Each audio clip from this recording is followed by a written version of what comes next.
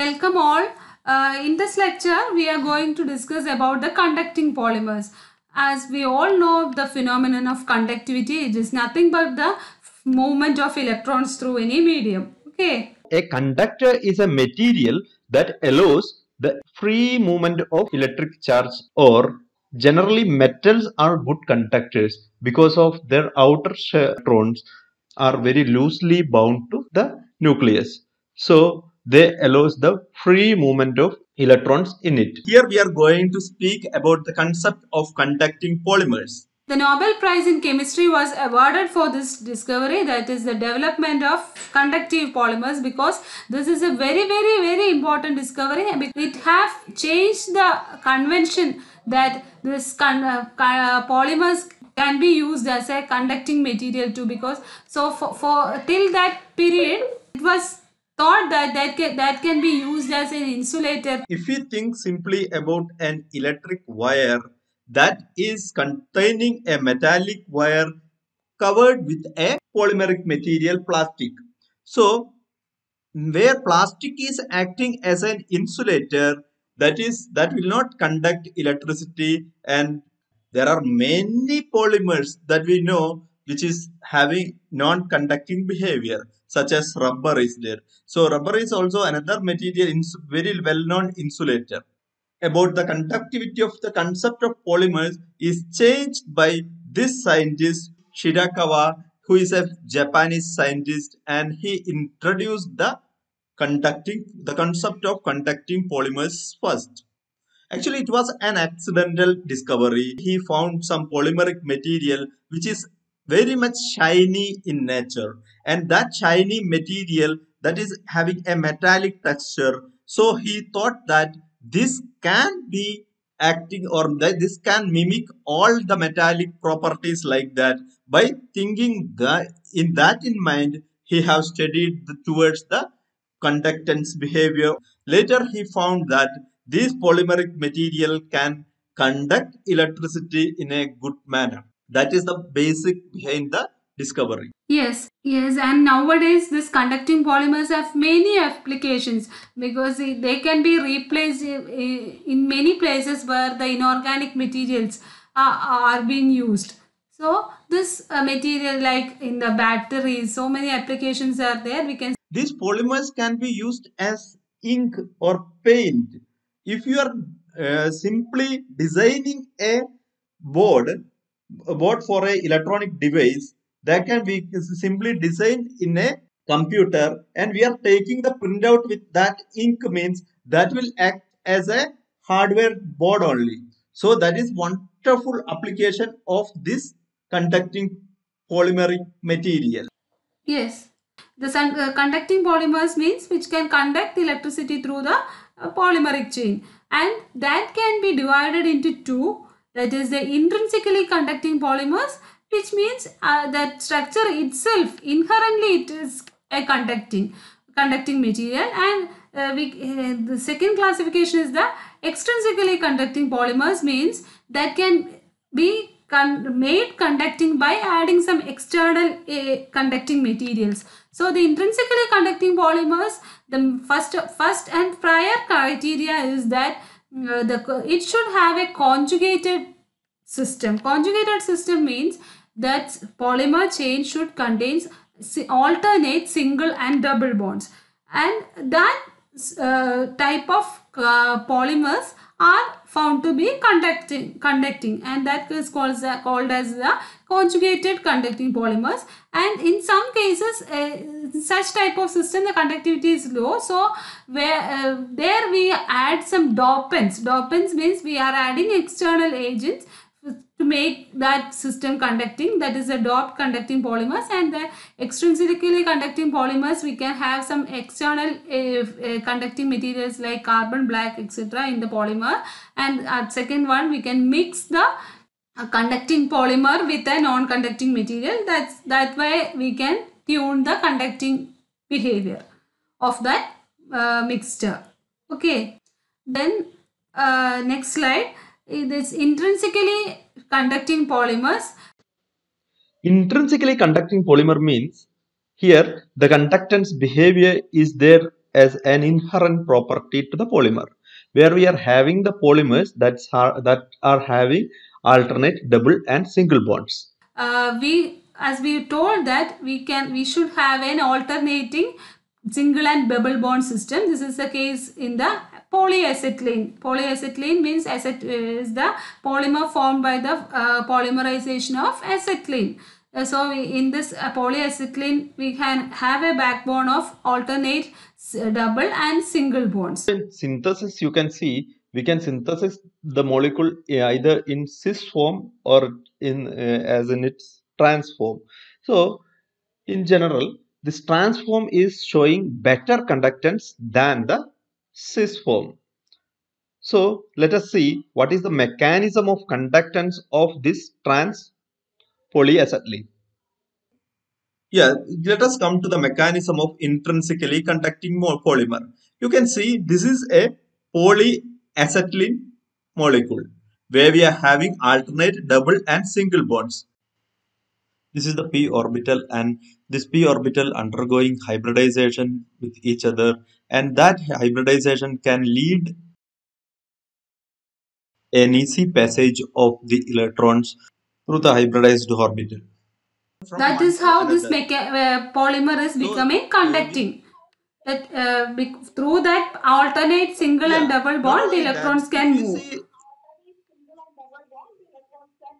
Yeah, with this alternate double and single bond, electrons can move because of this type of hybridization will happen in the orbital, and that can lead the flow, that can lead a flow of electrons.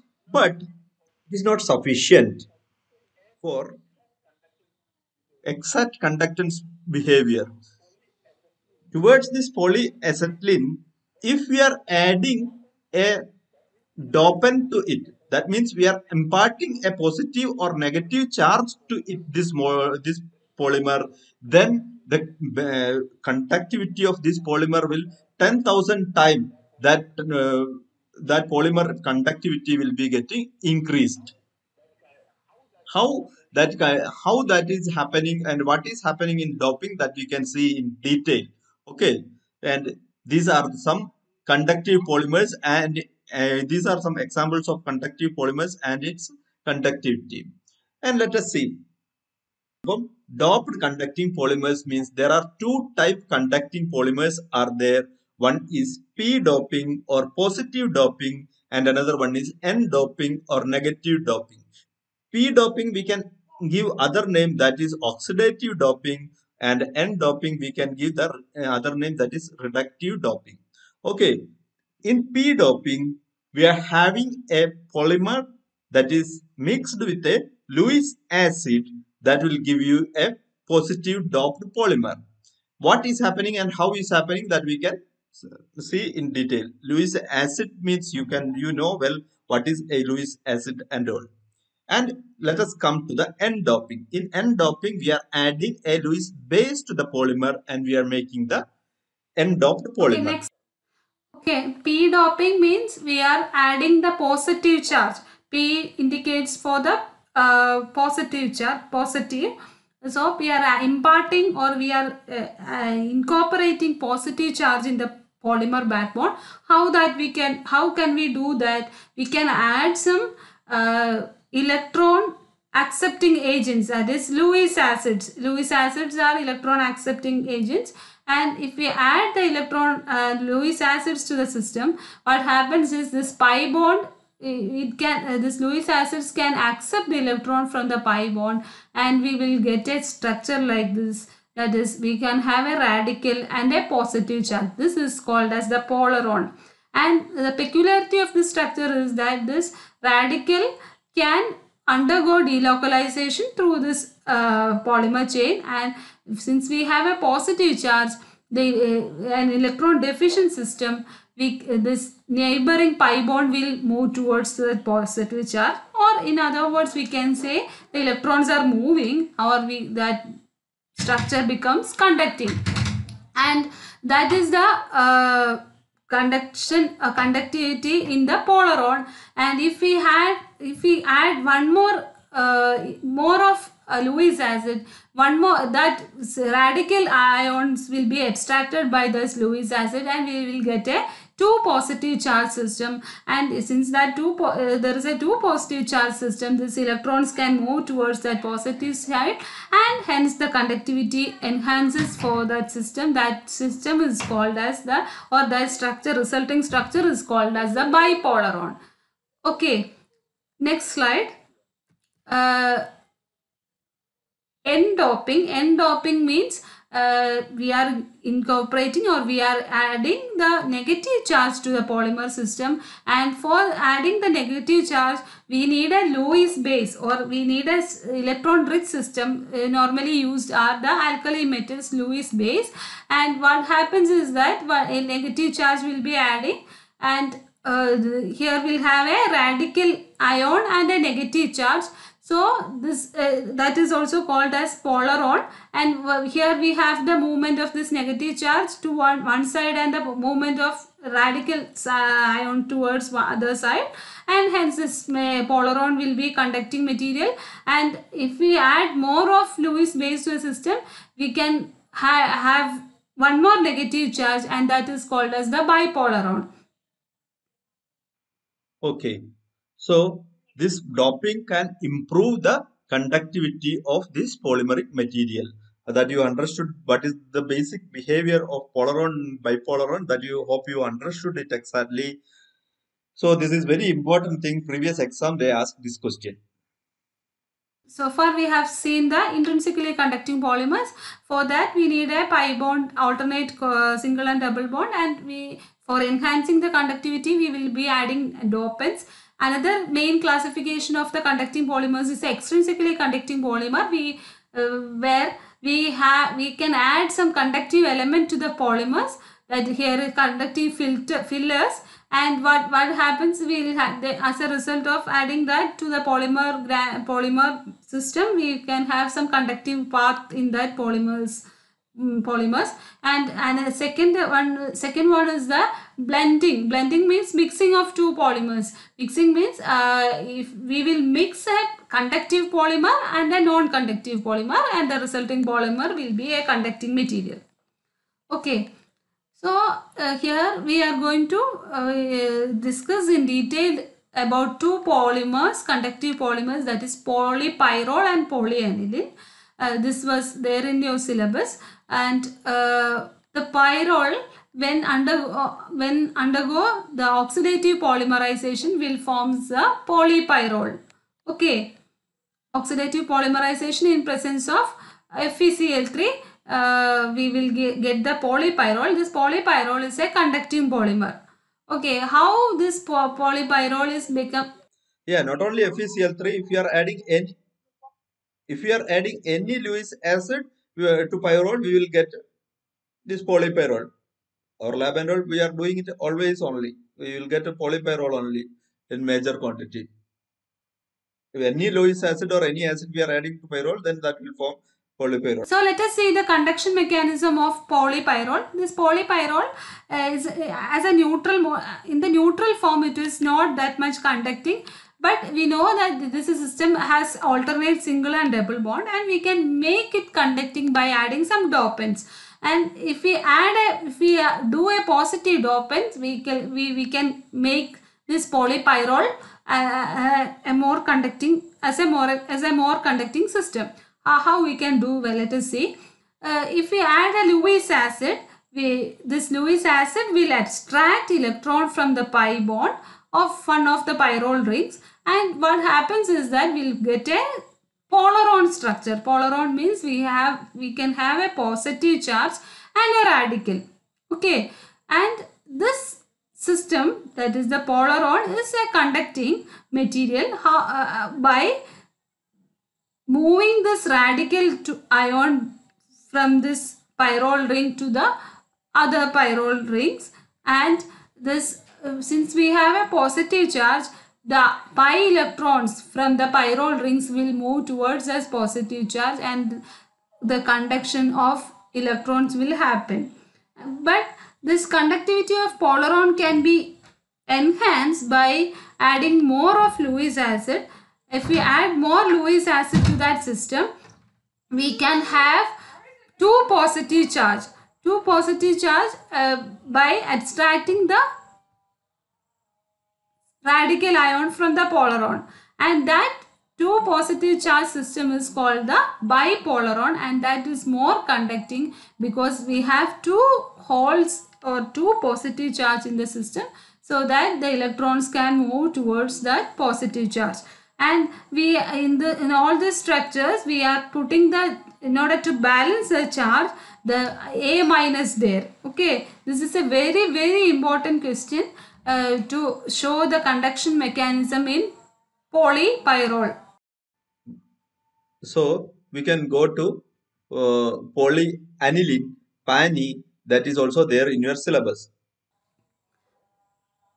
Okay, this polyaniline is prepared by the polymerization of, oxidative polymerization of aniline in presence of ammonium peroxide disulfate in the acid medium. Okay, so this is about the preparation. And next slide. Polyaniline, the peculiarity of the polyaniline is that they can exhibit in different oxidation state, because we have a nitrogen with lone pair in the between these phenyl rings, so that can involve in the delocalization, and we can have different oxidation state for this polyaniline, and that different oxidation state systems are named in different names. That is the fully reduced state with all NH and NH bonds, we are calling that system as leucoemeraldine, and some of these NH bonds are reduced, and that is called as the emeraldine. The name got because of the color. It is having a color of emerald green base, and this is a conducting material, and the completely oxidized form, emerald is a partially oxidized form, and the complete oxidized form is this one, and this is a very poor conductor. This completely oxidized and completely reduced forms are non-conducting or very poor conductors, and this emeraldine, which is a partially oxidized form of this leucoemeraldine. Partially oxidized means a few of these NH bonds are oxidized. Let us see how this polyaniline is conducting. As we told in the previous slide, we can have several oxidation state, and the several oxidation state systems are showing different conductivity. So this polyaniline, which on partial oxidation with ammonium peroxide disulfate, will forms the emeraldine base. This NH bonds is oxidized. This removal of hydrogen, nothing but this removal of hydrogen will give this C double bond N system, and this benzene ring is also reduced, oxidized, and this is a conducting polymer, emeraldine base, and this can be, the conductivity of this emeraldine base can even more enhanced by adding acid to it. If we protonate this imine nitrogen, we have amine nitrogen and imine nitrogen. If we protonate, we have a lone pair here. If we protonate on this imine nitrogen, this will form a emeraldine salt, and this is more, it is even more conducting than emeraldine base.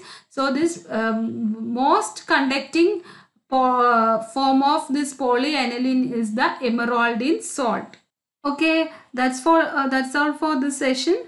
So what we have on briefing, what we have seen is a conducting polymer, what are the different types of conducting polymers, and how we can enhance the conductivity of this conducting polymeric systems. And we have seen two examples in specific, that is the polypyrrole and polyaniline. So that's all for this session. Thank you. Thank you.